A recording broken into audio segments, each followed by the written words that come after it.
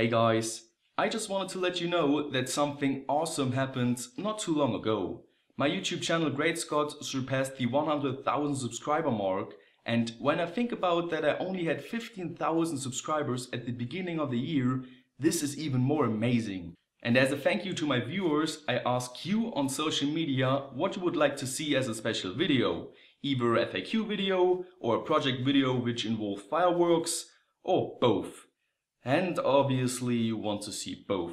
So let's get started with the most asked questions I found in the comment section of my videos.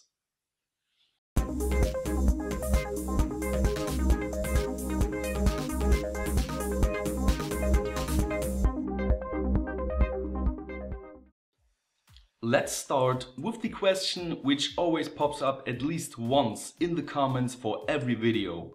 Are you German? And the simple answer is yes, I am. I live in Germany, to be specific in Saxony, since my birth, which was around 22 years ago. The next question is the typical follow-up question, which says, why don't you talk German in your videos?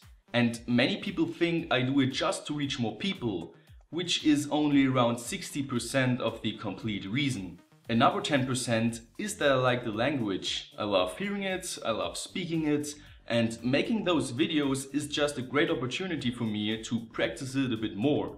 And the remaining 30% is that back then when I started, and even nowadays, I'm not really proud of what YouTube Germany creators produce. Now don't get me wrong, there is a handful of creative, funny and entertaining YouTubers in Germany. But on the other hand, there is an excess amount of Let's Player, Vlogger, beauty channels and comedy channels which get way too much attention for what they produce.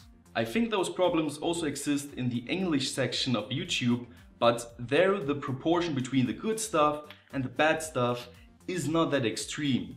And that is basically the reason why I don't want to be associated with other German creators and favor the English language in my videos. Next one. Are you an electrical engineer or self-taught? The answer is that I started off as an industrial electronics technician, and in about 2 months I will receive my bachelor's degree in electrical power engineering. But that doesn't mean that I'm not self-taught at all. My profession during my studies included power grids, motors, transformers, short circuit, power electronics and so on. But everything that has to do with microcontrollers, like the Arduino, which is about 70% of my channel, is completely self-taught. That means if I learned it by myself, then you can do that too. Moving on. What is the best way to get started with electronics?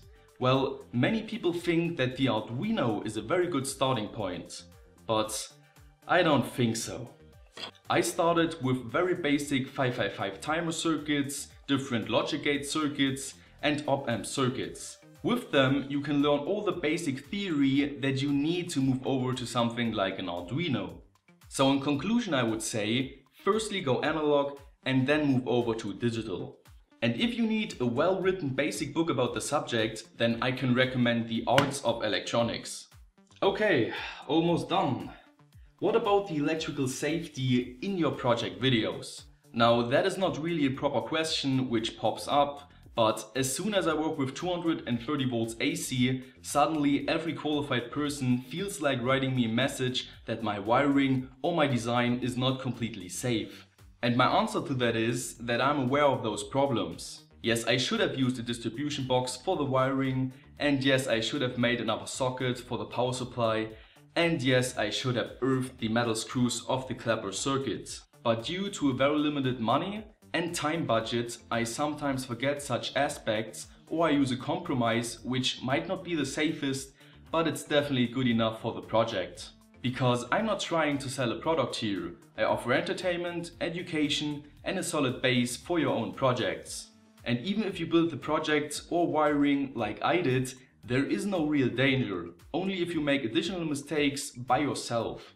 So always be careful, learn a thing or two before trying to play with mains voltage, and most importantly, always respect higher voltages. This all sounds very serious, but in the end it's about your health, and if you don't know what you're doing, then don't do it. Now, aside from all the seriousness, let's do an experiment, since this is still one of my videos.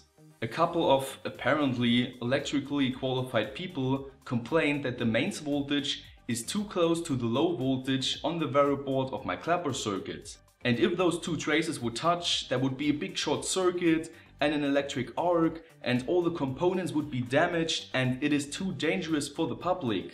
Well, let's try it out then. Here I connect 5V power with a 230V live wire. Don't try that at home.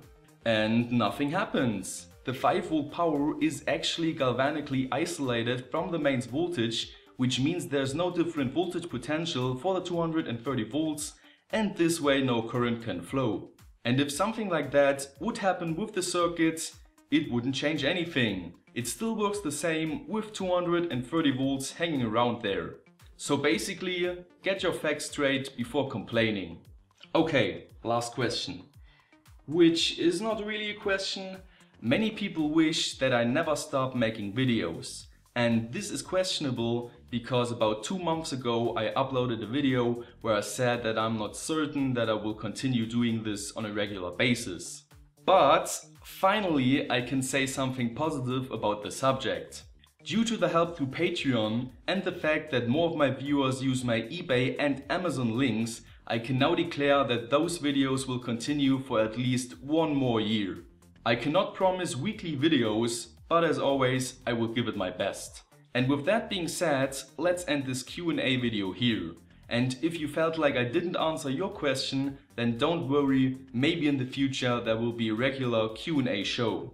Don't forget to like, share and subscribe. Stay creative, and I will see you next time.